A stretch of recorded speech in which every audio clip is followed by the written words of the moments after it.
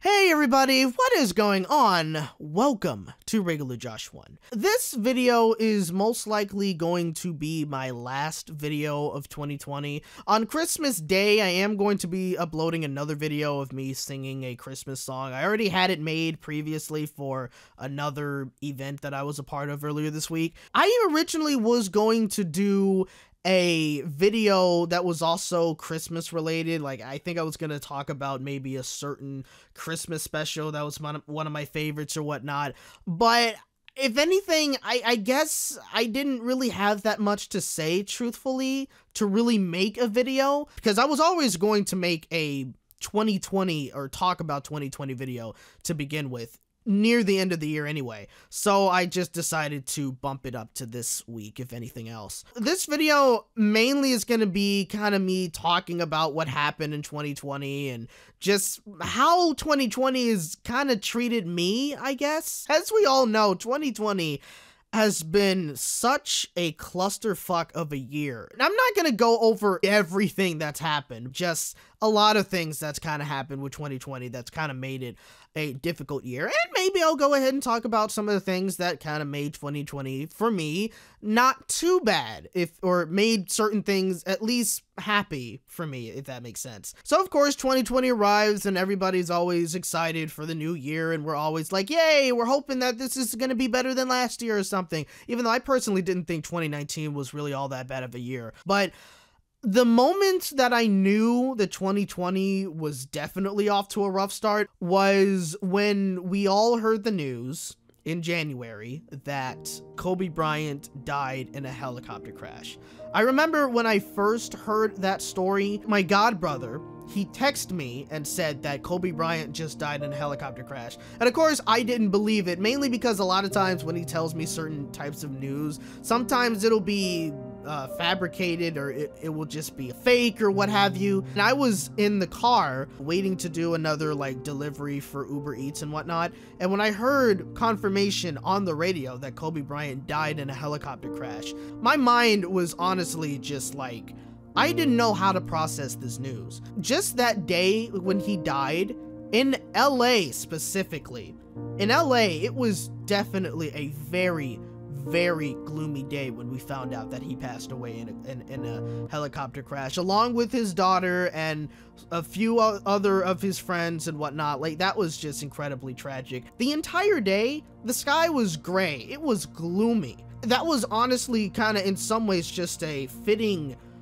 weather, or just like a fitting tone for what the day truly was. It was just a very sad day in LA. It was that moment where I just knew that 2020 was not gonna necessarily be that great of a year. It didn't even stop there, because after hearing about Kobe Bryant's death, 2 days later, before I go to work, I find out that one of my history teachers from high school, which I have to regard as probably the #1 teacher I've ever had in any years of me going to any school, she also passed away. I also learned, like, previous year in 2019 that she had breast cancer, so that took me by surprise. And then to find out that she died about a day or 2 days after Kobe Bryant, that was also hard. And then that was also definitely the moment where I was like, yeah, this year is already not good for me, you know? Like, just it was already kind of taking a little bit of a toll on me or anything like that. I was just like, man, I do not like this year already. And then of course we go to the main event, which is this current pandemic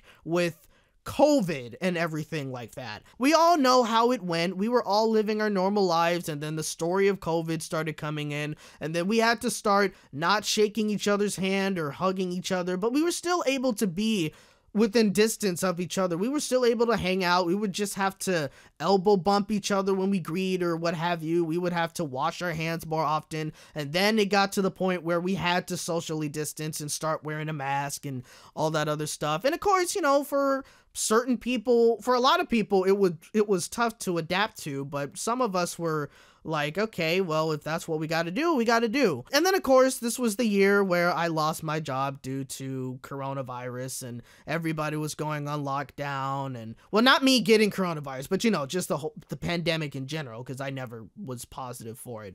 But just with, you know, lockdowns, shutdowns, and businesses had to close a lot early because we had curfews for what time we needed to be home. A lot of businesses were also like cutting their staff in half, which is still happening today, especially with the current surge right now.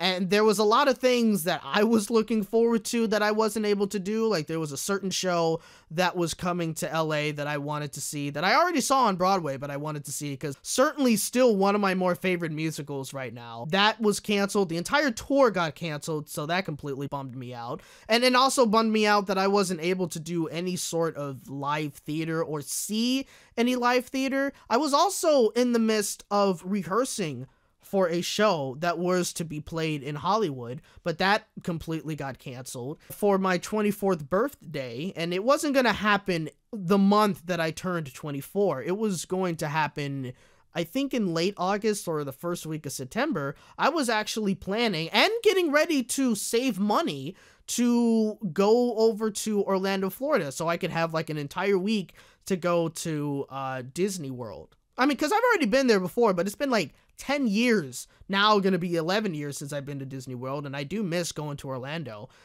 So that was something that I was planning for my 24th birthday. And hopefully we could do something like that next year again. If I gotta be honest with you, I'm kind of very doubtful on that too, because with everything that's been happening with 2020, when it came to the pandemic, when it comes to all of these things having to be canceled, all these people continuously getting infected with the coronavirus, and all these people dying from the coronavirus and stuff, and just the fact that we have these surges, and then it starts to curve, and then it goes down, and then we kind of still make the wrong decisions, and then it goes back up, then it curves a bit, and now it's just surging like crazy in this current time right now. And now, when it comes to that, I'm not really quite sure where we're gonna be next year. Because, of course, you know, with next year, with 2021, we're all looking to that as the year where everything's going to be better, to the year where the coronavirus is going to start going away. We got a vaccine, and we got a new president, and all this other stuff. I just don't know how much better 2021 truly is going to be from 2020. We're still going to be in this pandemic for a long time because we are having a huge surge right now in cases. And then you also just have the fact that even with the vaccine going out there, you're not going to really have a lot of people that are going to want to take it. You're still going to have a lot of people that don't want to wear a mask, that don't want to social distance. Let's also consider that the US is literally the worst country right now in terms of cases and deaths. For other countries, 2021 may be a much better year, but for America, it's going to take a while for us to get back to any sort of normalcy. It's going to take a while for us to be able to go back and hang out with our friends, or for California, for us to be able to go back to a concert, or go back to a game, go back to a theme park, go back to the movies, to live theater. And for me, as somebody who is a actor and who also loves going to live theater, that part really hurts, you know, not being able to perform, you know, just being able to be on the stage, or just to be able to see live theater, you know, like for me, that definitely hurts. And like, you know, I can't wait to be able to go back to those days, honestly. And I don't know when that's gonna be. I just do not see it happening in 2021. I would love to be more optimistic, but to be truthfully honest with you, I don't really know where I am on the scale of being optimistic or the scale of being pessimistic. I don't know if 2021 really will be the year where we can start going back to a little bit of normalcy, or if it's going to even happen in 2022. I don't know. We're just going to have to wait and see. I mean, yeah, I say that a lot in terms of this channel, in terms of like shows and whatnot, but it truly with this, we're just gonna have to wait it out and see exactly what happens. There is one thing that I do have to say, and since we're kind of getting close to the end of this video, I would like to at least try to end it on a positive note, I guess, or, you know, maybe talk about the positives and whatnot. For me, in my personal life, when it came to 2020, like, certain things definitely were affected, like, 100%. Like, again, me not being able to go to Orlando for my birthday, or me not being able to hang out with friends, me not being able to go to certain theme parks that are in Southern California, or me being able to, you know, do a lot of things that I would like to do just freely, if that makes sense.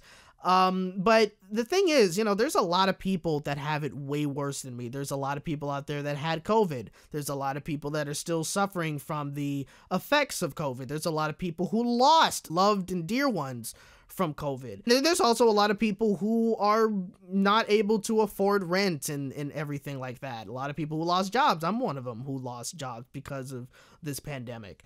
And I have to say, if anything, like, you know, my heart truly goes out to all those people who's been really, really affected by this pandemic and just by this virus. You know, because I can complain about certain things that's happened in my life for 2020, but there's people that has had it way worse than I have.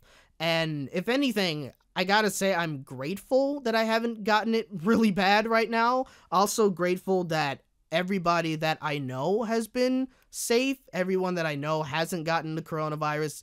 And as far as I know, there's most people that I know who haven't known anyone that's lost somebody to this virus. So if anything, I'm definitely grateful for that. I hate what happened in this year and what it's really brought a lot of people. But in terms of my personal life, like what I was able to do and whatnot, I can't say I hate 2020 all that much, because I was still able to do a lot of things, you know, like I was still able to travel. I went to Las Vegas and Utah a little earlier this year in August or September, I believe. No, I think it was in October I went to Vegas and Utah.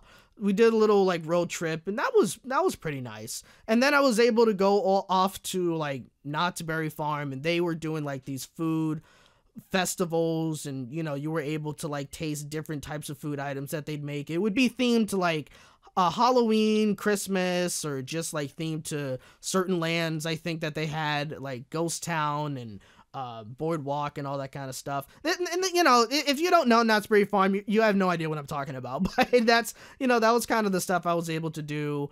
You know, and then, you know, me being able to get into voice acting, I got one paying gig for like a show that I used to do when I was performing with this theater group, and we were traveling to like elementary schools, and we were kind of, you know, it was an educational show and stuff, and we were able to turn that show into a cartoon.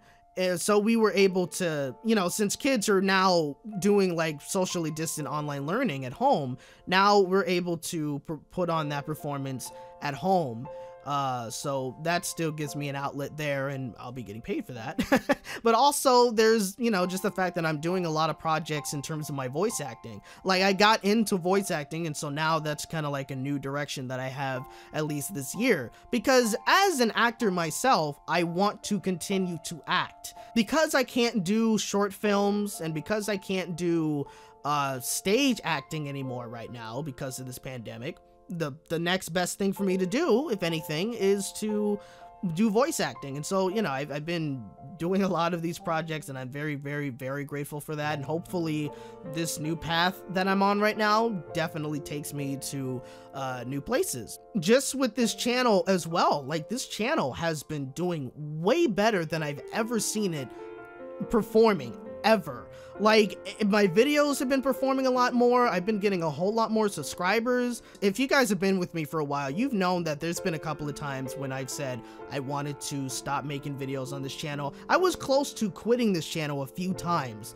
But, you know, just seeing the amount of support that I get from you guys, for the people who've been with this channel for a long time, or to the newcomers that have been finding this channel and been supporting me and everything like that, it really, really, really does mean a lot to me. And I can't thank you guys enough. Honestly, for this year, it's been pretty great for this channel. And like, again, it's definitely been giving me a lot of motivation to continue giving you guys a lot of content for this channel. Hopefully I can continue on improving and continue growing this channel. I really do wish that, even though 2020 has been a very, very, very rough year for everybody, hopefully every single one of you guys stayed safe. I hope every single person that you guys know stayed safe. And I'm sure there's going to be some of you who possibly lost some loved ones due to COVID. And if you did, my heart truly does go out to them. It goes out to you guys. And there's been a lot of things that I didn't really mention, like, you know, the whole George Floyd situation and